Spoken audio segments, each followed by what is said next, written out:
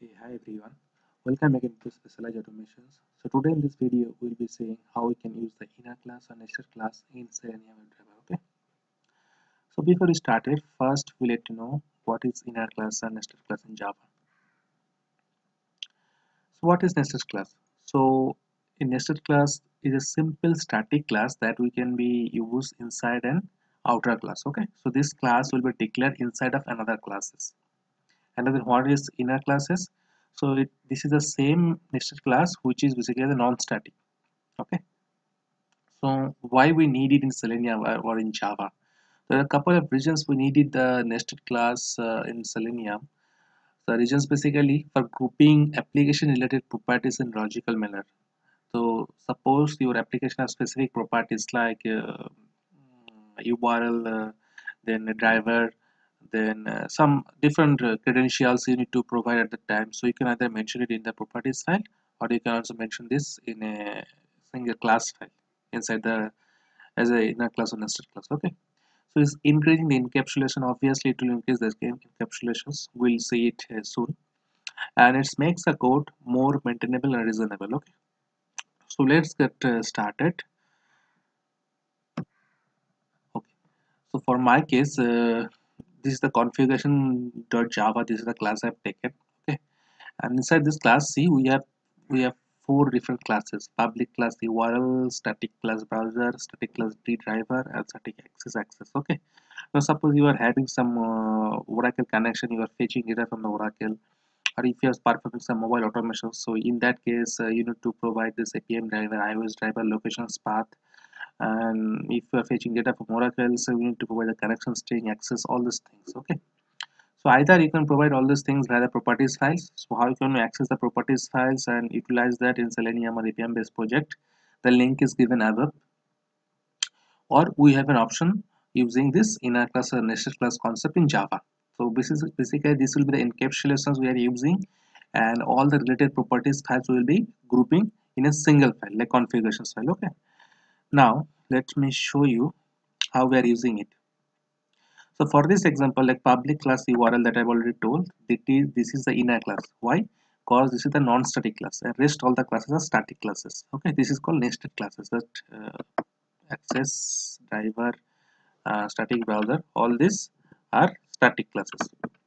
So see, browser passing the name as a Chrome, driver path I'm passing is from here, Chrome driver, where is my Chrome driver located, where is Gecko driver located, IE driver located, and what is the app URL I'm using. So all these things similarly for your application related properties, the parameter you can have in a single class file. That will be very much helpful throughout your lifespan of the project.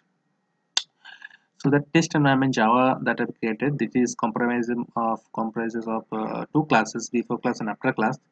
So in that case, we can see first we're setting the property webdriver chrome.driver. Here we are passing configurations driver.com. Okay. So for that we need to import the configuration classes. So we have already imported the utility that configurations that we can see. The configurations driver.chrome. So configurations driver.chrome, this is the path we are accessing. So I have provided the path here. Then we are navigating to the configuration url.app URL.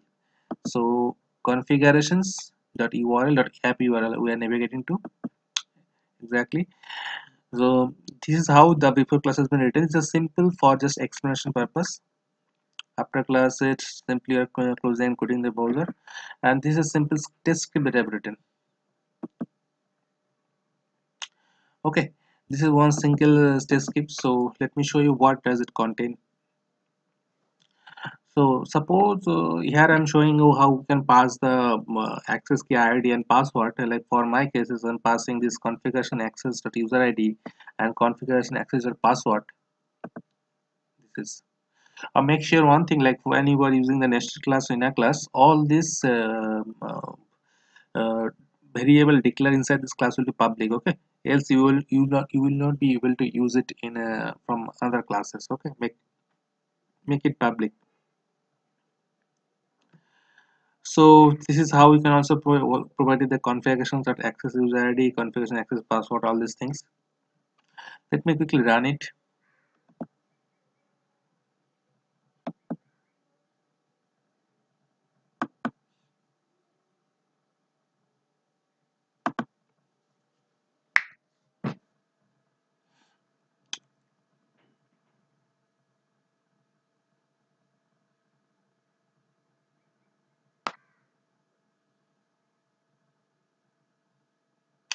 So it's opening these pages.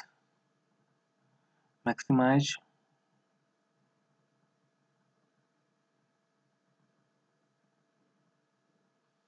the wrong information provided, and it will close the browser.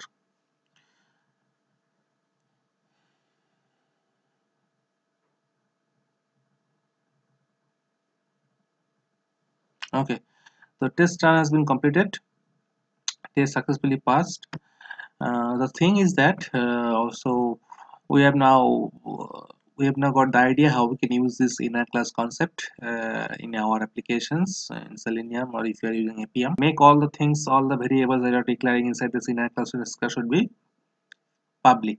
Okay, and better to use it as final, that is the that cannot be overridden by any derived classes. Okay, so that's all for today, guys, regarding the inner class concept, nested class concept in Selenium Java. So if you have any more questions to know, please do let me know in the below comment sections.